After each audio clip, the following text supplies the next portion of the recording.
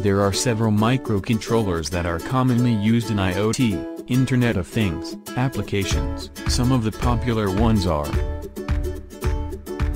1. ESP8266. This is a low-cost microcontroller with built-in Wi-Fi capabilities, making it ideal for IoT projects. 2. ESP32, an upgraded version of ESP8266. It has better processing power and more memory, making it suitable for more complex IoT projects. 3. Arduino. This is an open-source microcontroller platform that is widely used for hobbyist and educational projects.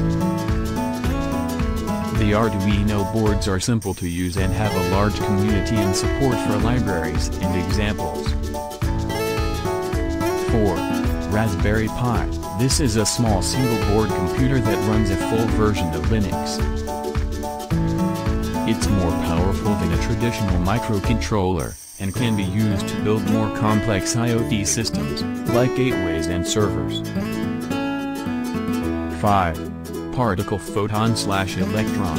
These are microcontroller boards with built-in Wi-Fi, and they're part of a larger ecosystem of hardware, software, and cloud services that makes it easy to connect devices to the internet.